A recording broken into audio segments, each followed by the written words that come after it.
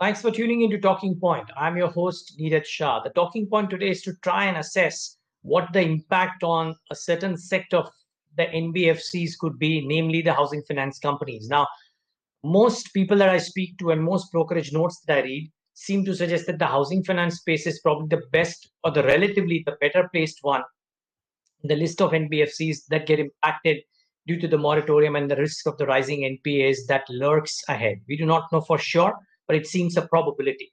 The question, though, is, or the counter to that, is also the soft real estate demand, and could that hit the basic inherent demand curve that the housing finance companies have seen all through the last few years? So, to throw more light on this about the sector, and then, of course, the individual companies as well, we start off the conversation with Kapish Jain of PNB Housing Finance. He joins us right now on the show to talk about his company and his thoughts on the space.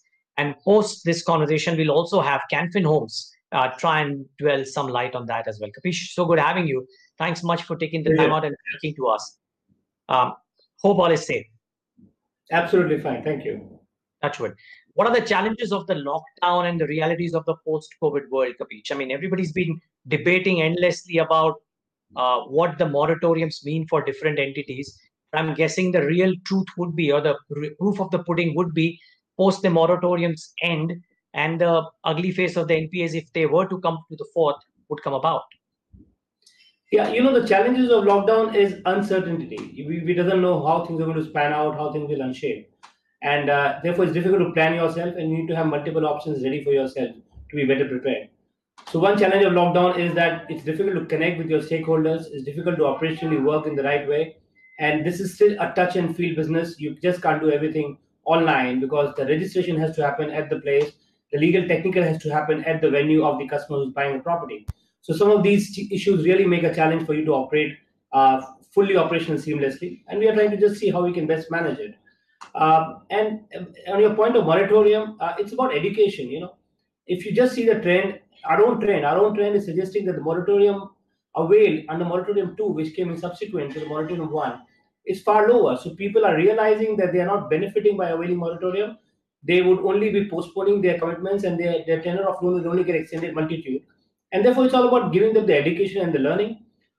You need to segment it between whether it's for a housing finance or a CV finance or a microfinance, because housing finance, as you rightly mentioned, is the most secure asset because it's always proven that the housing finance is first on the priority to pay and to make payment for, because people have a high property value compared to the loan that they hold, and therefore they don't want to just default on that particular payment. And in the last 6 months, people have also cut down on their expenses. Expenses any which ways have come down, so therefore the savings have been built up as well. So I don't really see it's going to be a major concern coming in, particularly for the housing sector on the salaried class to start paying their liability once the moratorium is over. What's your sense of what kind of asset quality issues could come up for you and for the space at large? Because while, yes, it is true that housing is probably the most secured, would it escape unscathed completely, or could there be issues? And could there be issues of a larger nature? No, no. So as I said, you're right. So housing would escape the entire concern coming from the sector, because the housing sector, more particularly the home loan sector, and even then the salaried sector, even the current trend that is suggesting for us is showing that the collection is becoming more healthier every single month. And but then if you segment the sector between a housing product and a non-housing product, which could be a lab product or a corporate developer product, there again, these three would show different colors. Even the moratorium is showing different colors. So you need to see how you manage each of them separately and have different strategy to manage them. But on the flip side, if you notice, the real estate has been on a 7-year slump. The CAGR for 7 years is around 2%.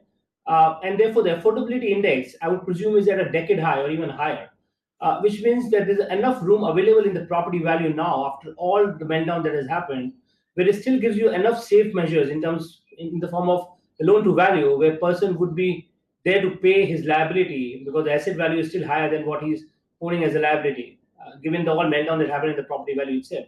So that way, I would presume that the sector is far more safer compared to many of the other sectors.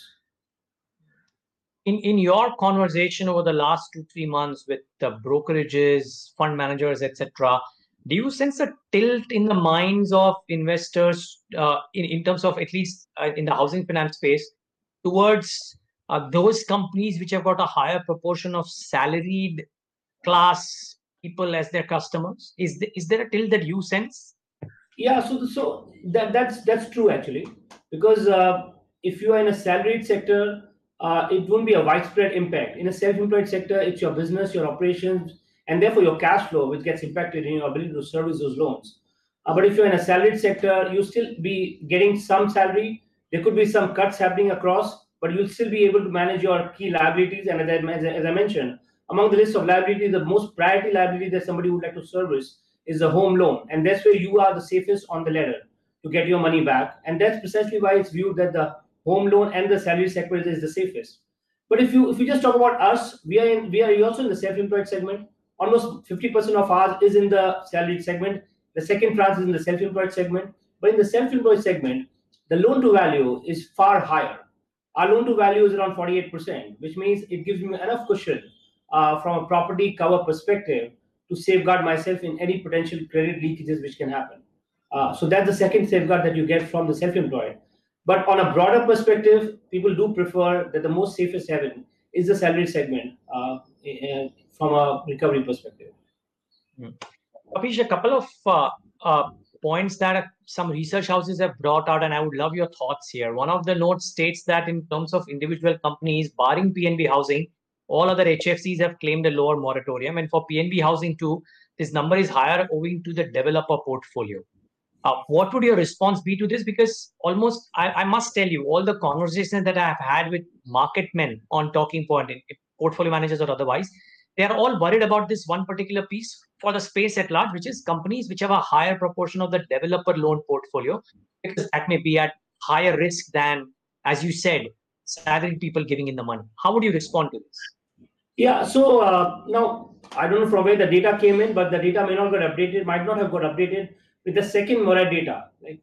In the first Morat data, our share on the Morat availment was around 50%. But in the second Morat which came in, it dropped to around 39%. It dropped significantly. And more particularly, it dropped in the individual retail segment. In retail segment, it went to as low as 29%.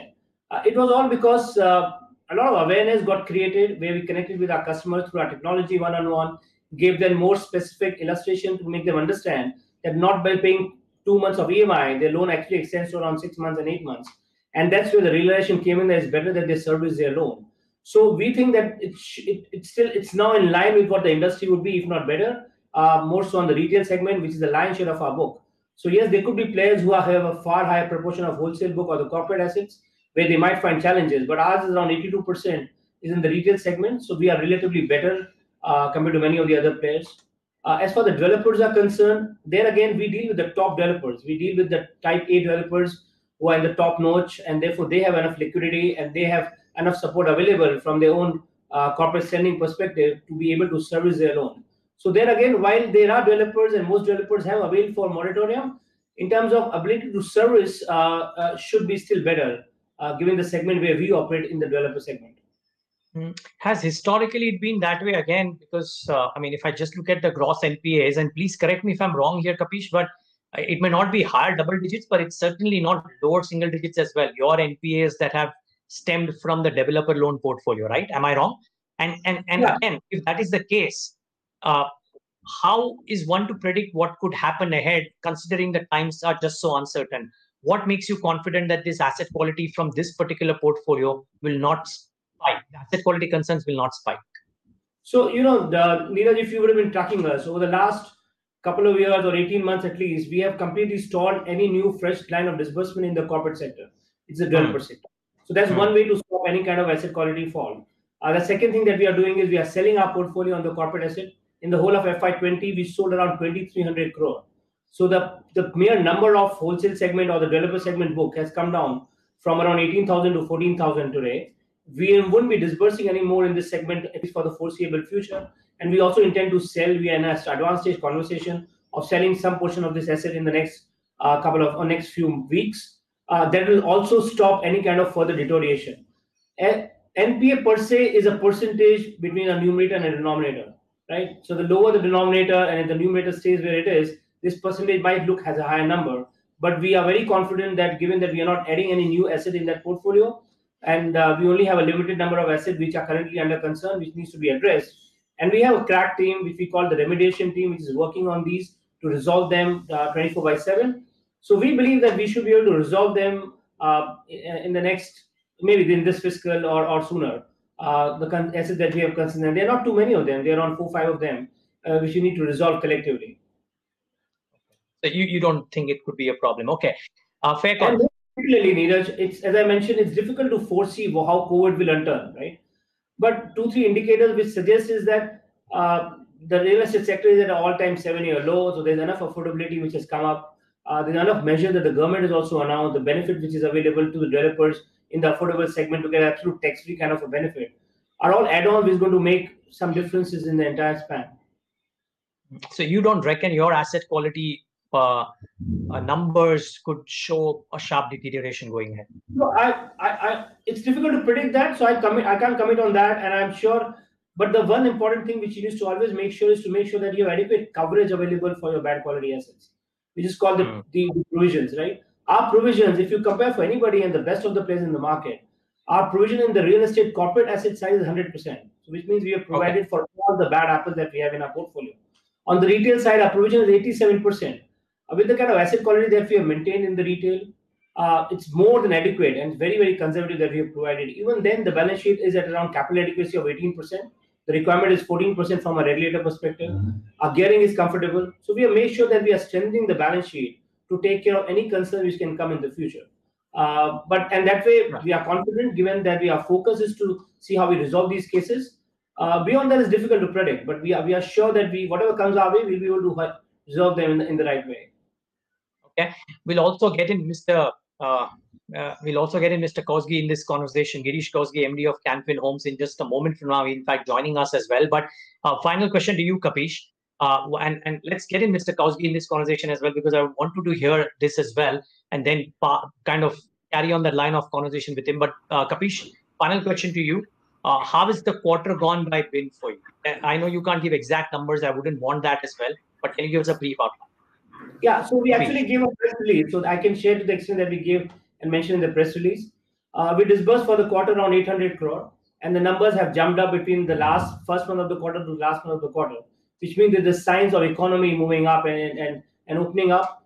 And the quarter per se has been fine because of moratorium. The runoffs have been lower, the assets have held itself fine, and we have worked hard on 2 particular elements. One is on our liquidity, and second is on our collection, which is the recovery. So our liquidity is fairly comfortable. We are sitting on liquidity which is around 10,000 plus as of today, and which is very, very important. The 2 very prominent things that you need to make sure in this particular times is your liquidity and your capital. And these are 2 things that we are working, and the quarter per se has been fairly good. And we are looking forward to the lockdown moving out and economy going back to a shape sooner. Okay, Kapish, we'll leave this conversation at that with you. Thank you so much for taking the time out and speaking to us today on Talking Pleasure. Point. Thank you very much. Thank you. All right. And in fact, continuing that theme, let's get in Mr. Girish Kosgi as well.